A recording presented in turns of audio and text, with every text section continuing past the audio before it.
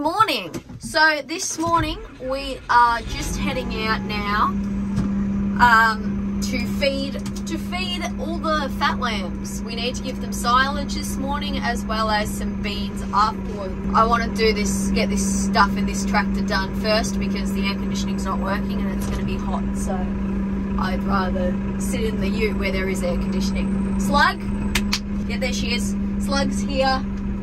Doing slug things. Today I'll be able to show you the silage. A couple of videos ago,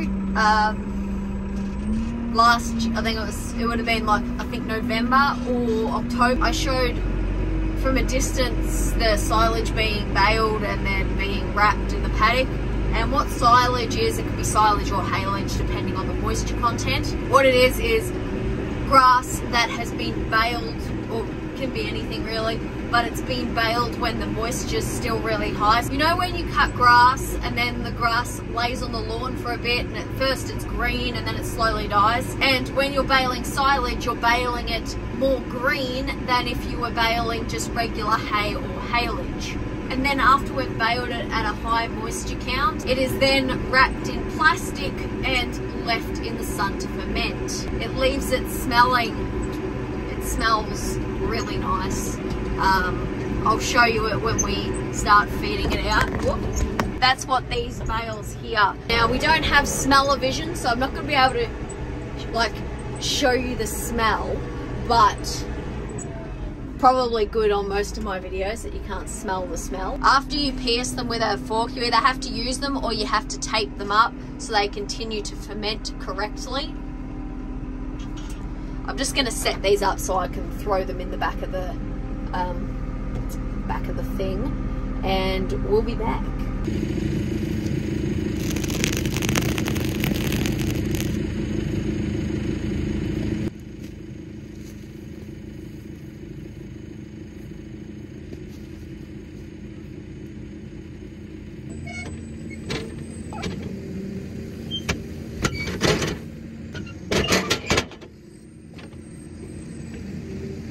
Here is the silage. I don't think you can tell much of a difference from hay unless you're in person, but it's got a smell to it. It feels slightly warm and moist. Hello, Slug. If anyone is looking for a uni major to go into agricultural technology and work out a better solution for this that biodegrades, because it's just so wasteful with the plastic. You can do it in bunkers, however, because we don't use it that often, it wrecks the bales and we don't have a wrapper for that. We've got the full wrapper. It smells so good in here. There you go. Now you got your own seat in the tractor. What was I going to say? Here are the first lambs we're feeding. These are prime line wethers, so all fat lambs.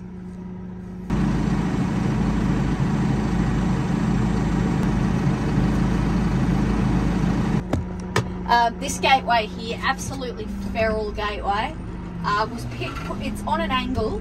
You can't get in past the trees, but it's also a really skinny gate. I don't know why Dad chose to put a really small gate here, because when you're coming in with big equipment and trailers, it's very tight squeeze. Feed out this bale.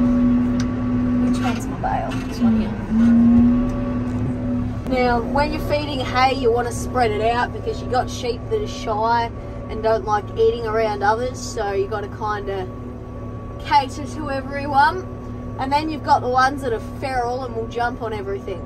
So, kind of got to cater to everyone so everyone gets a meal. That's why we do a very long stretch. There's some there. We'll take a break for a minute, pop it out. There we go. Just got the core. There we go. All right. And that's how you feed out a bale. I'll be back with beans later. The gate I was talking about. See this gateway? It's on a horrible fucking angle. There's a tree root on one side, so you either go for a really wild ride or you take out the fence post. Put that down, or we're gonna hit the tree. Right. And over the stump. Woo! In one of my videos, I say about how we make the dags mulch. That's the dag pile there. So basically, all the wool that is like totally worthless, like stuff like dags, we put them in a pile and let it just rot in the paddock. Wool is carbon, pretty much, among a couple other things, but mostly wool is carbon. Quite actually a good renewable resource because... Hi, I did a really shit job of explaining this. Basically what I'm trying to say is wool's part of the natural carbon cycle, and due to the chemical composition of the wool and the nitrogen in the wool, it acts like a fire retardant. That's what I was trying to say in all of this. As I was saying. So we put it all in the pile because it's literally worth nothing. Like, proper fleeces aren't worth a lot. Wool with piss and shit stains, absolutely nothing. So yeah, we stick it in a pile, let it break down. You can put it on your garden, I suppose. I put my pet sheep's dags on my garden. It's great for it. It retains moisture. It's the best fucking mulch you could ask for. It retains moisture. It puts carbon directly into the soil. A lot of good shit in it. Literally. Bloody thing won't let me track the tractor. It says it will only track people and vehicles. Bitch, this is a vehicle. It's got fucking wheels.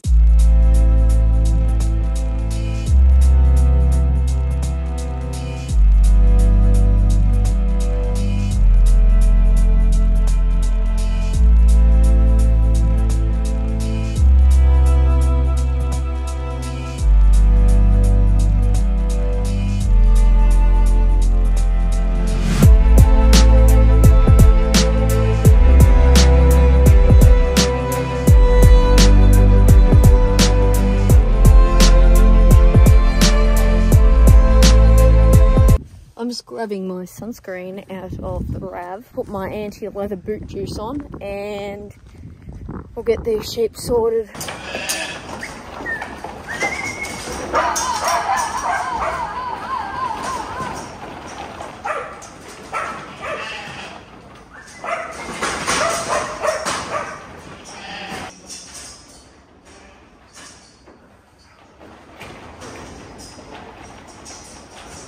What I'm doing at the front here is I'm pushing the sheep into the race. Sometimes they hesitate and they don't want to go, and when you have that happen, you get a lot of breaks and then it makes it take longer. You get a better constant flow when someone's there sort of breaking them up as they go in. A lot of the time they'll also go in all at the same time. You'll get two sheep that are stuck in the race. So that's what I'm doing there. Just want to show you the back of the mob, so show you how good Typo's doing.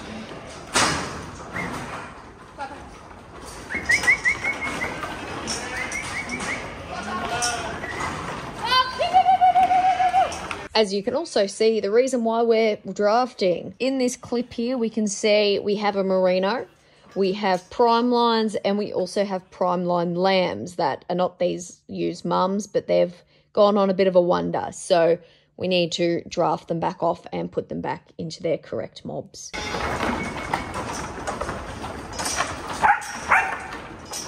Something I'm also finding with the prime lines is they're a lot more pushy against the dogs, and Typo's having to get more aggressive with them to be able to handle them. Normally I wouldn't encourage this sort of behaviour, however, with these sheep, if you don't, they just walk on you, and that can lead to injuries and problems like what we see with Hank. Right, we just finished that now. There was a couple of lambs that have gone through the fence back to the... Oh, I don't even think they're their lambs. They've just gone through the fence. They needed to be taken off, as well as merinos that have come into them from another paddock, so they've had to be sorted out as well. I'll give you a moisten in a minute. Typo, get him.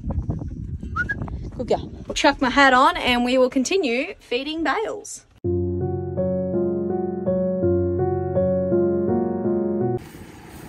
Come on, get him. Okay, I'm up to the last bales now. Yes? Yeah. I'm just putting the tractor away now, and then we've got to feed the beans. I'll put the feed cart on. To get the trailer off, and this I think needs a grease or something. I cannot get it to go any shorter, and the trailer's too heavy for me to lift off, so I'm gonna have to get help for this one. Trailer's on. I'm just out on my way to one of the first paddocks because I have enough beans for a couple. Only had enough beans for one paddock, so let's go fill her up. Isn't that right? Slack! Why are you so rude to me? Trying to fill up the beans and I can't start the fucking motor. Today's going really well for me. So couldn't get it to start. Well, I got the auger running, but because the auger's full of beans and it's in the silo, normally you need to dry start augers so there's nothing like running into it. When the auger's inside the silo like that, it's constantly getting more and more beans on it as like you pull some out, and it's very hard to start an auger when it's got, like when it needs a bit of, you know, run up. Take 2 of the beans. Okay, so the problem is there's not enough weight to hold this down to make the belt turn. So I'm gonna have to hold it up to start it, then put it down, then hold it down.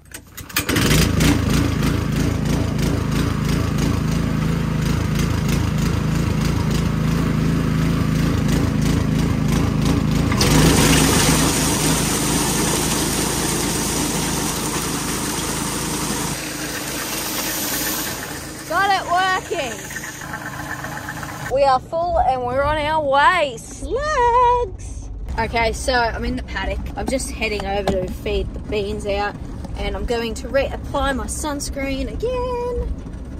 Farmers are at one of the biggest risks of skin cancer. People think this is a fly mask. Yes, it does work as a fly mask, but that's not its primary purpose.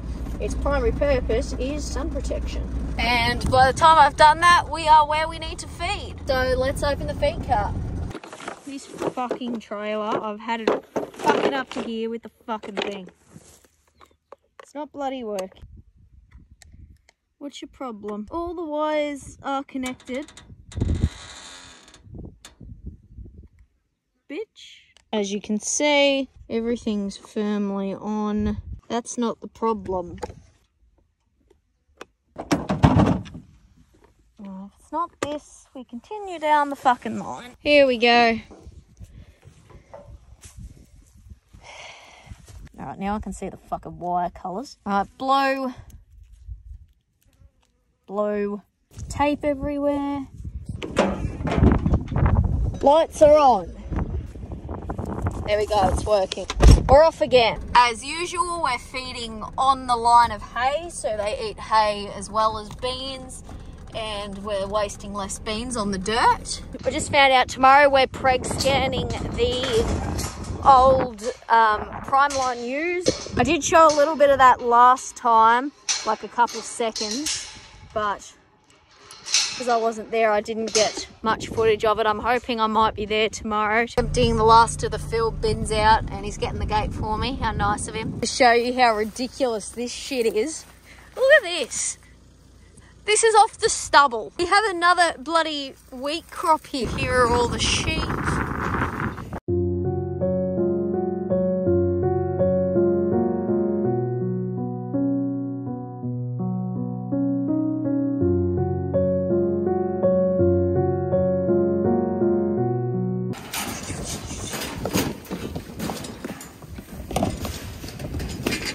Might need to give it a bit of a top up.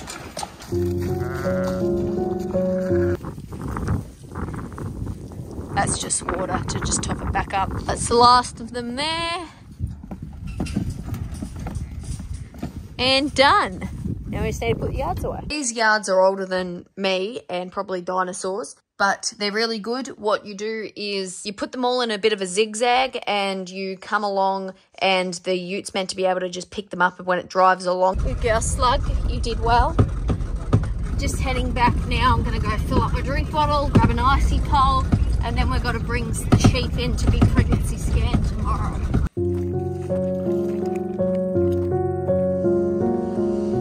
Are you in the weeds?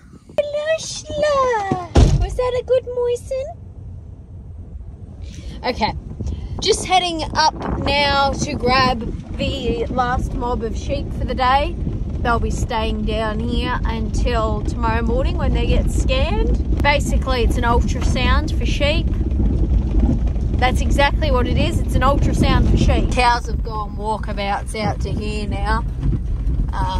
They were in the other paddock this time the other day, but they're just creeping further and further out. Alright, she's off. Really funny story. Okay, so the neighbour came to pick up his sheep the other day. So the rams have come back and they're back in with the fucking sheep again. Oh my fucking god. It's actually 3 fucking Merino rams in here and I can see them. They're back and they've brought a friend. Come on, focus. There you go. 1, 2, 3. Literally, they were only brought back to that paddock this week and they've already come back through the fence. Can you be quiet and stop whinging? I'm having a whinge. Typo, I'm having a whinge. Let me whinge. Anyway, walk these lamb ewes over and I'll chuck the drone in the sky and see what the vibe is. So we had a bit of an incident. The drone went into the car. However, it's fixed. Don't worry about it. I thought the camera smashed because it was just black and it was like stuffed. But it's all good. It's all good. Don't worry about it.